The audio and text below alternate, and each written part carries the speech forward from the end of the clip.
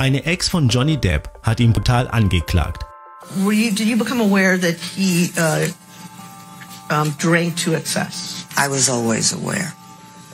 Okay, and can you explain how you were aware of that? He was drunk all the time, a lot of the time. What had he drunk to become drunk? He was a red wine drinker.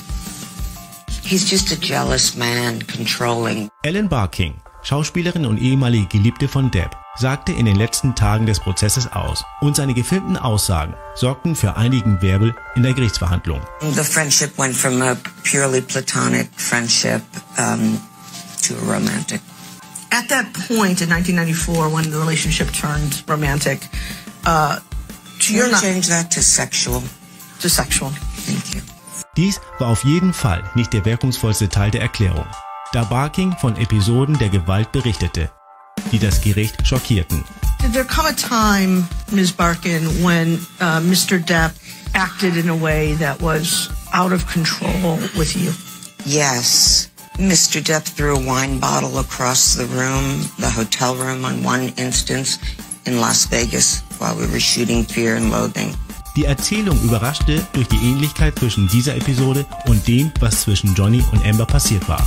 She then grabbed that bottle and threw that at me. She threw the large bottle and it made contact and shattered everywhere.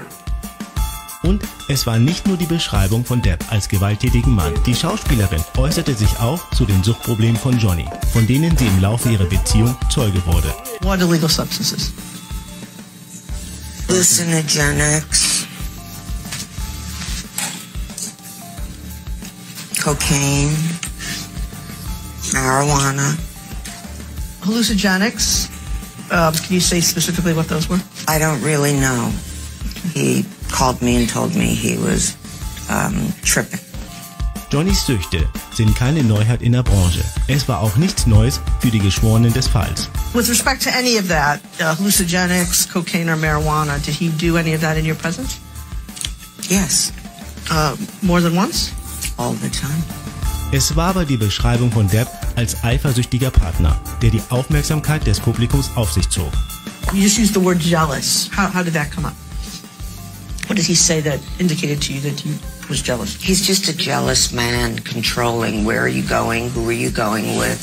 What did you do last night? I had a scratch on my back once that got him very, very angry because he insisted it came from me having sex with a person who wasn't him. Das ist aber sehr unterschiedlich zu dem, was Kate Moss behauptet hat. Sie ist auch eine ehemalige Partnerin und hat vor Gericht ausgesagt. Sie hat eine der größten Gerüchte von Hollywood dementiert. No, he never pushed me, kicked me, or threw me down any stairs. Uno de los testimonios que más llamó la atención fue el de Ellen Barkin, quien fue novia en la década del 80 de Johnny Depp y quien acusó precisamente y quien lo calificó como una persona celosa, controladora y violenta.